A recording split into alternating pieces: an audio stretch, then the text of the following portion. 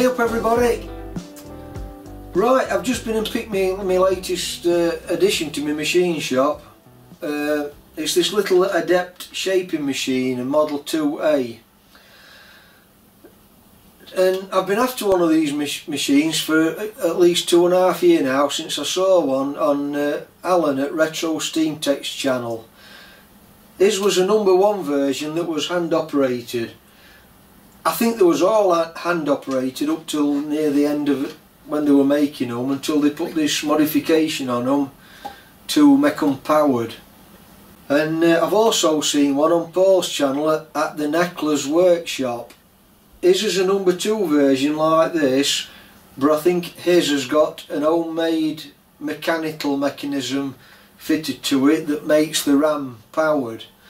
So these machines then were built from 1930 up to the early 1960s. I've done a little bit of research on them, and they were made in my neck of the woods, not far from where I am, on Abbeydale Rd at Sheffield. I've done an 120-mile round trip for it, but it's from a deceased chap's estate. His daughter was selling everything off, and it's not been used for over 10 years, she says. Now, when I got it, there was turnings all over it, as though it's just been left and neglected.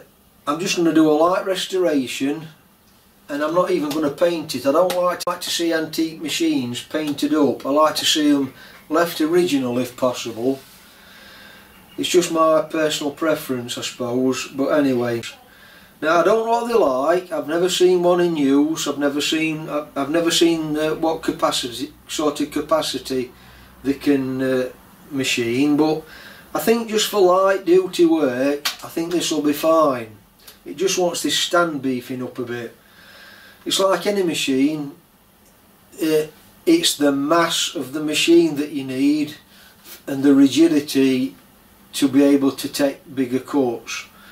This one, the #2, has got a table 7" by 6 1/4, so it's considerably bigger than the #1. It's also got a stroke of 6 1/4 on the RAM. I think the #1 version's only got a 4" stroke. And I'll just get the camera off the stand and do you a couple of close-ups of the state it's in when I got it. Right, everything's moving okay, it's just that everything's a bit tight. And the reason it's tight, obviously, because look at all this thick gooey oil and grease on it. I've had a close look at all screws, and I think they're in good condition. It just wants a good general clean, I think. I don't know why this stop's been put on this tool post travel. Must have been for a specific job. It hasn't come with a vise, it's just got this angle plate on. Like I said, it must have been for use for a specific job. But everything moves and everything works.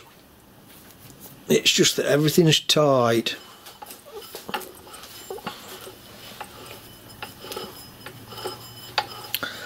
It's got an auto advanced feed mechanism on it. It's just things like this clapper box has got a big pivot pin stuck through, and as though it's been just chopped off with some shears. And then the Gibbs screws, they're all stuck out too far. The motor fits underneath the bench here. I'm going to get this motor wired up and get a proper belt and try it. And if that motor doesn't work, then I'll go to plan B. I've got another motor, but it's not quite as powerful as this one.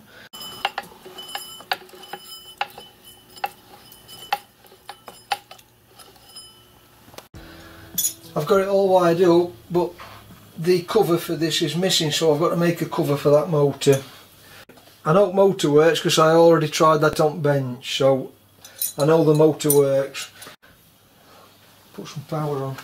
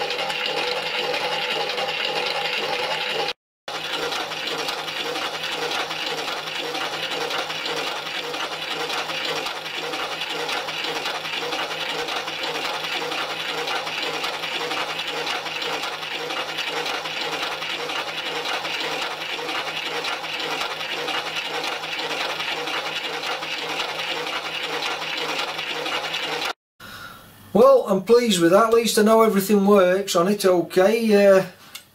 Obviously there's no speed adjustment on this. I'll probably have to look into that, either put a double pulley on or put a variable control on. We'll see. So I've got to make a plate for the motor to cover the wires. I will make a guard for this. I might beef the frame up, and then I'm going to set to and give it a good clean, get these Gibbs screws shortened and everything, get everything in how it should be, probably find a vice for it, and what else, I might beef the frame up that it's sat on, and I might even paint the frame or the base that it's sat on. I'll see, but I'm not painting this, I'm leaving it original. Just before I leave you on part 1, I've had a little think about it while I were doing all the little jobs, and what I'm going to do, I'm going to, in a few subsequent parts to this, I'm going to make I'm going to hire it, and I'm going to make a frame and make it look like a proper industrial shaping machine, obviously on a smaller scale. I don't know how I'm going to do it yet. I've got to think all that through, so watch this space, and I'll put some more parts onto this project. I'm going to sign off for now, and if you found that interesting, give me a subscribe and a like, and I'll catch you on the next part. Thanks for watching then. Bye for now.